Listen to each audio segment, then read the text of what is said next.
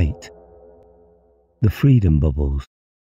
He, too, and our balloons were split between different ships for the journey across the ocean. Henry and I, though, found ourselves together on a vessel of 400 or 500 tons called La Reine d'Azur. The French sailors asked us before we left harbour if we would care to take some concoction of theirs which was designed to prevent seasickness. The sky, they said, promised dirty weather ahead. Henry accepted the offer, but I refused. The liquid looked doubtful and smelled worse, and, as I told them, I had crossed the seas before. But that was a different sea, the narrow channel between my homeland and France, and in different conditions. We put out into choppy white-capped waves with a wind from the east whipping spray along their tops. This was the wind we wanted, and all the possible sail was crammed on to take advantage of it. La Reine swept along under a sky that steadily darkened, although it was not much past the middle of the day. A queen, perhaps, but a tipsy one, lurching from side to side, digging her bows into the troughs as the waves increased and deepened, and scattering foam as she came up again.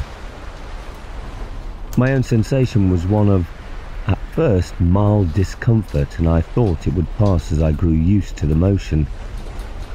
I stood by the bulwarks with Henry, wrapped up against the wind and wet, and talked cheerfully and cracked jokes. The discomfort, though, instead of passing, grew more insistent. One of the sailors who had offered me the seasickness remedy passed and asked me how I was. I laughed and told him I was feeling fine, that it reminded me of the carousel that had been set up at the village fairs when I was a boy. The ship dropped at that moment from the crest of her upward swing down into horrific depth, and I shut my mouth and swallowed hastily. Fortunately, he had already gone. From that point, the ship's battle with the waves was matched by another waged by my mind against my stomach. I was determined not to show what I was feeling even to Henry. My pride was stupidly engaged, and was relieved when he went below at the word that there was a hot drink waiting in the galley. He asked me if I were coming, and I shook my head, smiling desperately. I said, as was perfectly true, that I did not feel like a drink at the moment. So he left me, and I hung on to the rail and stared at the sea, willing either it or my churning stomach to lie quiet. Neither did so. Time slowly passed, with nothing happening except that the sky was darker, the waves more extreme, the shuddering plunges and climbs of La Reine d'Azur more precipitous. My head was aching as well, but I hung on and felt I must be winning. Someone touched me from behind. Henry said, "You still here, Will? You're a glutton for fresh sea air." I mumbled something, I don't know what. Henry continued, "I was talking to the captain. He says he thinks there might be some really rough weather ahead of us." I turned, drawn by my incredulity over this remark. I opened my mouth to say something and, on second thought, closed it again. Henry said solicitously, "Are you all right, Will? Your face is a funny colour, bit like one of the masters, only greener." I plunged back to the rail, hung over it, and was sick. Not just once, but again and again. My stomach going heaving long after there could be possibly anything left in it to bring up. My recollection of the rest of the day, that night, and the following day is hazy, nor would I wish to remember more clearly. At some stage the French sailor came back with his mixture, and Henry held my head while he poured it down my throat. I think I felt a little better afterward, but I could scarcely have felt worse. Gradually my state improved. On the fourth morning, although I was still queasy, signs of hunger made themselves known. I washed in salt water, tidied myself up, and made my rolling way toward the galley. The cook, a fat smiling man who prided himself on speaking some English, said, "Ah, So you're better yet? You have recovered le bon appetit? I'm prepared to break the fast. I smiled. I think I could manage something. Good, good. So we have the special breakfast for you. I've cooked him ready. He passed me a plate and I took it. It contained slices of bacon. They were thick. The meat was fat apart from a couple of narrow bars of pink, and they looked as though they had not been fried, but boiled in grease, which still adhered to them. I stared at it while the cook watched me. Then the ship heaved one way, and my stomach heaved another, and I hurriedly put the plate down and staggered for the fresh air of the deck. As I went, I heard the cook's merry laughter echoing along the companionway behind me. By the next day, though, I felt perfectly well again. After my enforced privations, my appetite was enormous, and the food, in fact, was very good. The greasy fat bacon, I learned, was an old ship's cook trick, and this one was particularly fond of practical jokes. Moreover, the weather improved. The seas were still high, but for the most part blue, mirroring skies empty apart from a handful of pelting clouds. The wind stayed fresh but moved around to the southwest and was less sharp. It was not the best quarter from the point of view of making progress, and a good deal of tacking had to be done to get what advantage we could. Henry and I offered our service, but we were turned down firmly. Our inexperienced hands and fumbling fingers would be more of a hindrance than a help. So we were thrown back on contemplation of the sea and the sky and on each other's company. I had noticed a change in Henry on his return from the Americas, and this had been confirmed during our long ballooning summer. It was not just a physical change, though he was much taller and leaner. There had been a change in his character too. I thought he was more reserved, and I felt that might be because he had more in reserve, that he was surer of himself and of his aims in life. Aims, that is, apart from the one we all shared, of overcoming and destroying the masters. But we lived a communal life up in the hills with little opportunity for or inclination toward confidences. It was only now, in the long days of winter sunshine, with the sea stretching emptily to the four horizons, that he gave me some insight into what the aims might be. On the rare occasions when I turned my mind to look beyond our primary objective, and thought of the world that could be when it was liberated from our oppressors, my vision was hazy, and mostly, I am afraid, centred on pleasures. I envisioned a life of hunting, riding, fishing, all the things which I enjoyed made 100 times more enjoyable by the knowledge that no tripod would ever again stride across the skyline. That we were the masters of our own habitation and destiny, and that any cities that were built would be cities for men to dwell in. Henry's meditations had been different. He had been much affected by his journey across the ocean. He and his companions had landed far to the north of the city on the isthmus, in a land where, as I have said, the people spoke English, though with an unfamiliar accent. He was struck by the fact that there, thousands of miles across trackless seas, he could talk and be understood. Whereas when he and I crossed a mere 20 miles of water to France, we had found ourselves unable to communicate with those who lived there. From this, he went on to think more deeply about those divisions of men which had existed before the masters came, and which the masters, themselves a single race, one language and nation, had never understood, even though they did not fail to take advantage of them. It seemed to him monstrous that such a state should exist, that men should go out to kill other men they did not know, simply because they lived in a foreign land. This, at any rate, was something that had ceased with the coming of the masters. They brought peace, I agreed. But what a peace! The peace of herded cattle. Yes, Henry said. That's true. But does liberty have to mean slaughtering each other? Men do not fight against each other anymore. We all fight the common enemy. Frenchmen, like Beanpole. Germans, like Fritz. Americans, like your friend Walt. Now they fight together. But afterward, when they've destroyed the masters, what will happen? We shall remain united, of course. We've learned our lesson. Are you sure? I'm certain. It would be unthinkable for men to go to war with each other again. He was silent for a few moments. We were leaning against the starboard rail, and far off in the distance I thought I saw something flash, but realised it must be a trick of the light. There could be nothing there. Henry said, "Not unthinkable, Will. I think about it.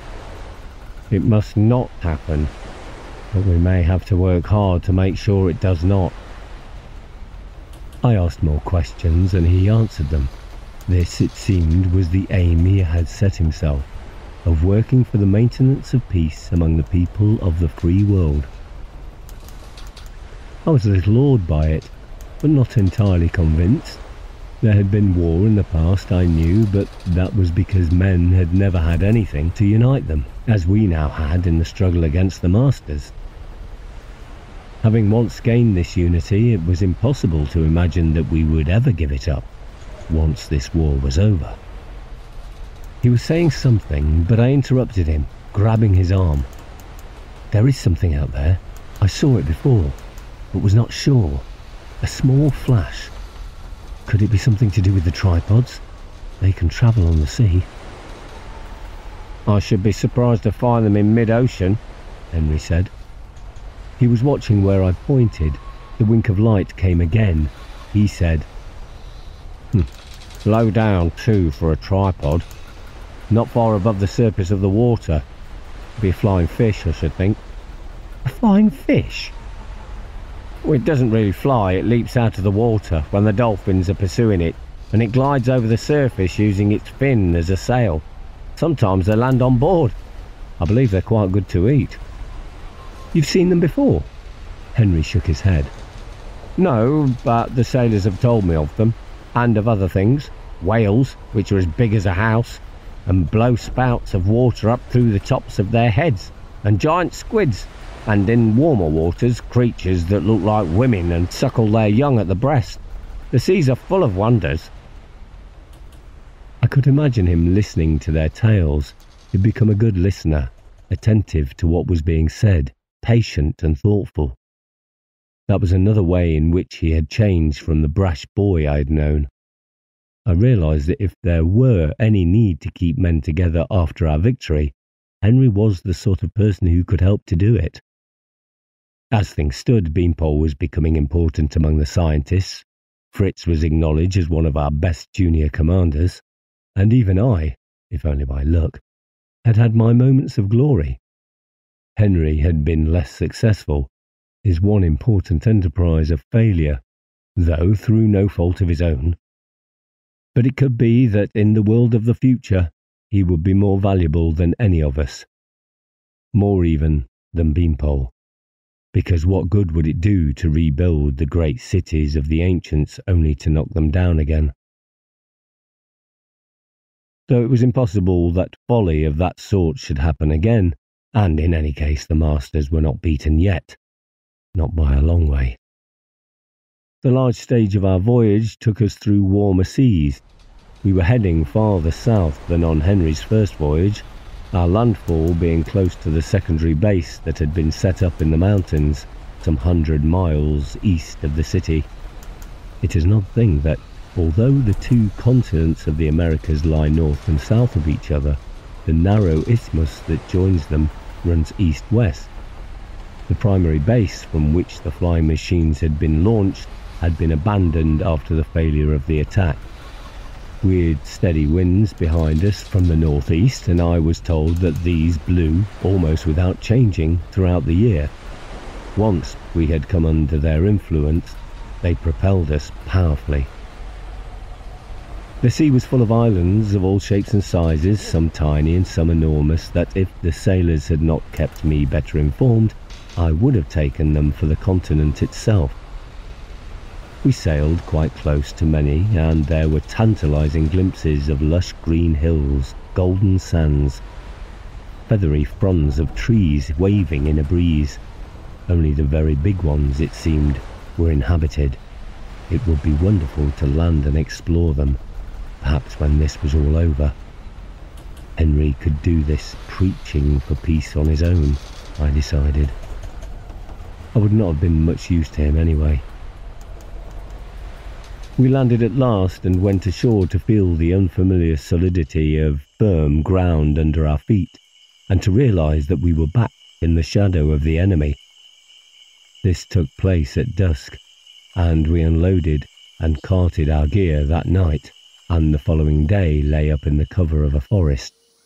The work was difficult and not helped by the fact that we had to endure several torrential downpours. It was rain unlike any I had encountered before, almost as though solid water was sheeting down out of the sky. It drenched to the skin within seconds. In the morning, though, the sun beat hotly through the leaves of unfamiliar trees. I ventured out to bask and dry my clothes in a clearing nearby. We'd already climbed some way, and this shelf of land looked a long way east. I could see the coastline with minute offshore islands. Something else, also. It was miles away but clear, pinpointed in the bright tropic light. A tripod. It took us several days to get to our base, and another week to complete our preparations. After that, all we had to do was wait. I'd had to wait before and thought I had learned the patience. There had been the long months of training for the games, the seemingly endless weeks of enforced idleness in the caves, the days by the river preparing for our invasion of the city. All these, I thought, had schooled me, but they had not. For this was waiting of an entirely different kind, waiting with no fixed term and on a permanent alert. We were dependent not on any decision of men or even of the masters, but on the vagaries of greater force than either, nature. Our planning staff had consulted with those recruited in our earlier expeditions who had lived here all their lives and knew the country and its weather. We had to have a wind which would carry our balloons over the city, a wind, that is, from the northeast. This was, in fact, the prevailing wind which had brought us on the last leg of our voyage, and at this time of year, constant. Unfortunately, it normally died out over this very strip of land into the equatorial calm which prevailed to the south and west. We must wait for a moment of greater wind strength if we were not to find ourselves becalmed and even drifting away from our target. So we had advanced positions set up, as near as possible to the city, whose duty was to report back by pigeon when the wind was holding strongly enough in that direction. Until they did, we could do nothing but chafe at the delay. And chafe we did. Ours had been the second to last party to arrive, but although many had waited longer, I found myself one of the least able to accept the situation. I flared up at the smallest provocation, when one of the others made a joking remark that I was so full of hot air he doubted if I needed a balloon. I sailed into him, and we fought furiously, until we were dragged apart. That evening, Fritz spoke to me. We were in a tent which was leaking in several places. The rain of this land was not easily stopped by canvas. It washed down relentlessly. As he remonstrated with me, I said I was sorry, but he was not impressed. "You have been sorry before," he told me, "but you keep on doing things without thinking. Flying off the handle. We cannot afford dissension here. We must live together and work together." "I know," I said. "I will do better." He stared at me. He was fond of me, I knew, as I of him. We had been together a long time and shared hardships and dangers. Nevertheless, his expression was grim. He said, "As you know, I am in charge of the attack. Julius and I discussed many things before we left. He told me that if I was not sure of any men, I must leave him out of the assault. He spoke of Yuville in particular." He liked me, but duty came first, as it always would with Fritz. I pleaded with him for a last chance. In the end, shaking his head, he said he would, but it really was a last chance. If any trouble occurred in which I was concerned, he would not bother to find out who was responsible. Out I would go. The following morning, in the course of our usual drill on the balloons, the one I had fought with tripped me. Perhaps accidentally, perhaps not. And I went sprawling. Not only did my elbow hit a chunk of rock, but I landed in a patch of sticky mud. I closed my eyes and lay there for at least 5 seconds before getting up again, with a smile on my face and my teeth tightly gritted. 2 mornings later, through yet another downpour, a bedraggled pigeon alighted on the perch in front of its box. A little scroll of paper was fastened to its leg. We had 12 balloons altogether in our force, with 1 man to each so as to be able to carry the greatest possible weight of explosive. This was sealed inside metal containers, something like the grooved metal eggs we had found in the ruins of the great city, but very much larger. It was not too easy a task to lift them over the edge of the basket.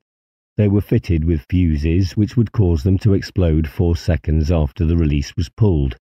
This meant, Beanpole had explained to us, that we needed to make our drop from a height of just under 150 feet. The calculation depended on something which had been discovered by a famous scientist of the ancients called Newton. He tried to explain it, but it was beyond our comprehension. Beyond mine, anyway. What it meant was that an object falling through the air travelled a distance in feet of 16, multiplied twice over by the number of seconds it had been falling. Thus, in the first second it would fall 16 feet. 16 multiplied by 1, multiplied by 1.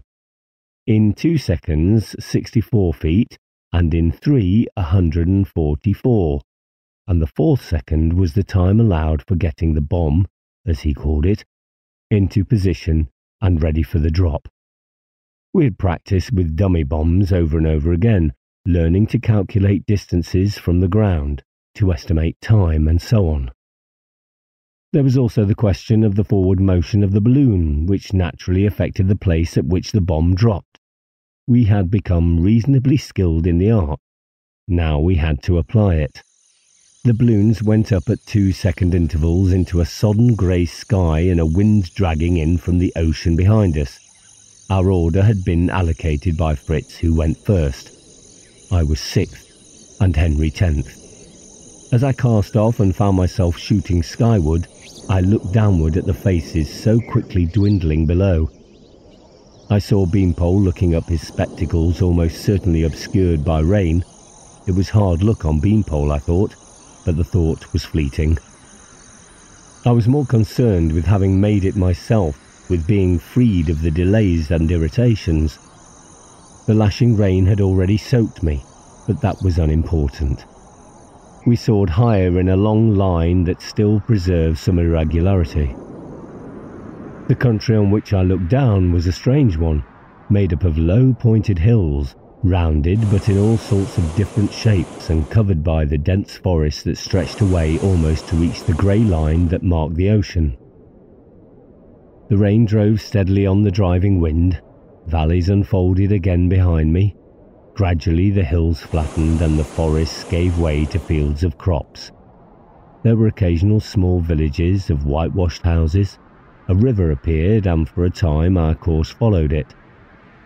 The line was breaking up, spreading out, affected by small inconstancies in the wind.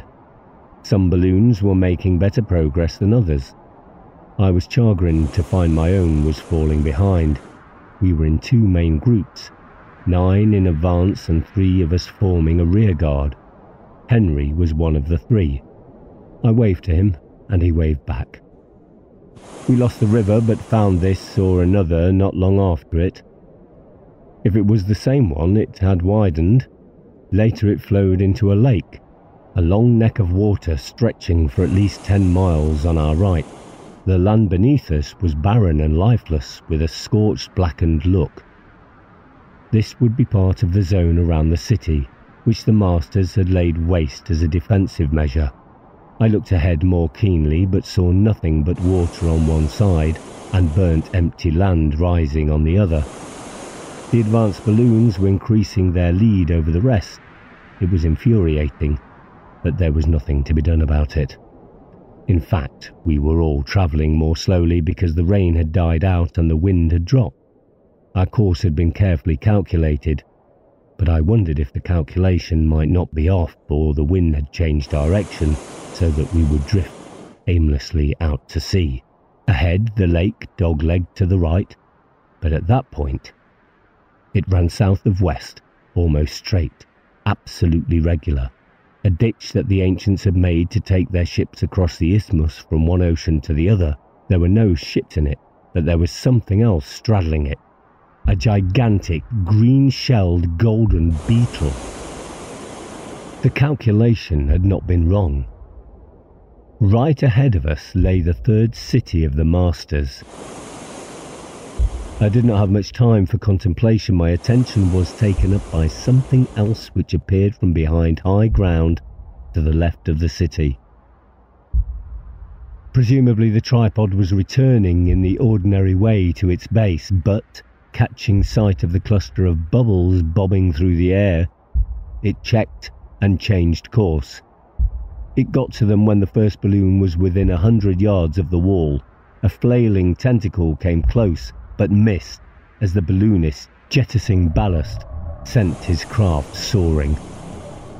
The others were approaching the tripod too. The tentacle flailed again, and this time struck home. The balloon crumpled and dropped to the dark, wet ground below. The tripod was like a man swatting insects. 2 more balloons in the advanced group went down. The others got past. The first was over the city. Something fell from it. I counted 1, 2, 3. Nothing happened. The bomb had failed to explode. 2 other balloons were off target to the left, but the remaining 3 would cross over the expanse of green crystal. Another bomb dropped. Once more I counted. There was a great thump of sound as it went off, but the dome, as far as I could see, was still inviolate. I could not watch what was happening ahead after that. The tripod stood directly in my path. Everyone so far had dropped ballast to rise and dodge the enemy's blows. I guessed he would be getting used to the maneuver, waiting until the tentacle was moving to its strike. I pulled the release cord and, with a sickening lurch, felt the balloon drop. The tentacle passed overhead. I had no idea by how much, for my attention was on the ground towards which I was falling. Hastily, I threw out sandbags and the balloon shot up. The tripod was behind me. The city ahead. Glancing back, I saw one of the 2 last balloons struck down, the other coming on. I hoped it was Henry, but could not look to find out. I'd heard 2 more explosions, but the city's dome still stood intact. My balloon was over it, and looking down I could dimly see, through its translucent green, the clustered peaks of the pyramids inside. My height was about right, though more by luck than anything else after the evading action I had been forced to take. Reaching down, I pulled out the fuse pin and heaved the bomb up over the basket's edge, poised it for an instant, and let go. The balloon lifted with the release of weight. I counted the seconds. Just before 3, the bomb hit, skidded, bounced from the curve of the dome. It went off, and the blast of air rocked me violently. With dismay, I saw that there was no sign of a break in the crystal. That left just one balloon, one single hope. It was Henry. I knew by the colour of the shirt he was wearing. He was going in dead centre over the city, but not keeping the height that Beanpole and the scientists had prescribed. I watched him dropping. The basket scraped the surface of the dome. Then I understood what he was about. He had seen the failure of those of us in front and understood the reason for it. The scientists had told us that the bombs were powerful enough to shatter the crystal, having experimented on the broken dome of the city we had taken. But of course, the bomb had to be touching or very close to the crystal when the explosion took place. Our bombs had ricocheted sufficiently to be outside those limits. The odds were against his being any more successful, at least as far as dropping a bomb was concerned. But planting was another matter. My own transit had been toward the edge, with the roof a falling curve beneath me. Henry's course had taken him across the centre. The dome flattened there, and a man could walk on it. My mind was a confusion of hope and horror. The basket scraped against, bounced up, dropped. I saw the distant figure struggle to lift something. As I watched, he scrambled over the edge of the basket. The balloon, released, rose sharply into the sullen grey sky. Henry stayed there, crouching, ant-like, against the gleaming surface that stretched all around. Crouching and cradling something in his arms, I turned away. Not until some seconds after the explosion did I have the heart to look back. The Master's air billowed up like green smoke from a ragged hole, which, as I looked, crumbled still further at the edges. Almost blindly, I pulled the cord and let my balloon drop toward the waiting Earth.